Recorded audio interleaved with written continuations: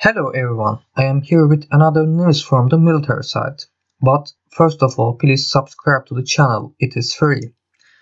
Embraer Defense and Security and the Sierra Nevada Corporation announced that the first of 12 A-29 Super Tucano light attack aircraft for the Nigerian Air Force successfully completed its first flight at the production facility in Jacksonville, Florida.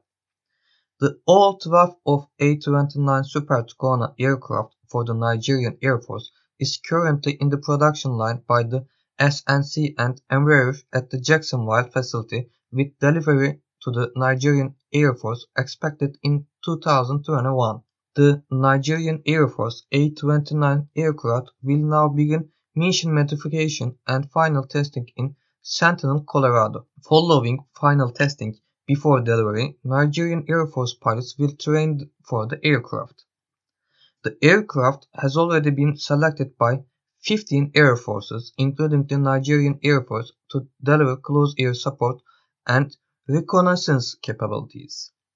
In December 2018, SNC and Embraer Defense and Security were awarded the contract to deliver 12 A-29 Super Tucano light attack aircraft to the Nigerian Air Force.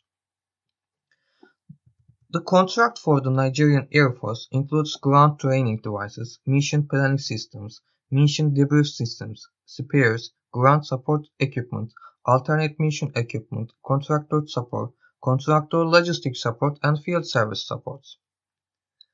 The strongest rival of the A-29 Super Tucano light attack aircraft is Hurkus C. Hurkus designed and developed by Turkish Aerospace in three different configurations. Hurkus A is trainer model for the civil market, Hurkus B is the advanced military trainer, and Hurkus C is the light attack version of the family. Hurkus C has been ordered by Turkish Army and Turkish Gendarmerie.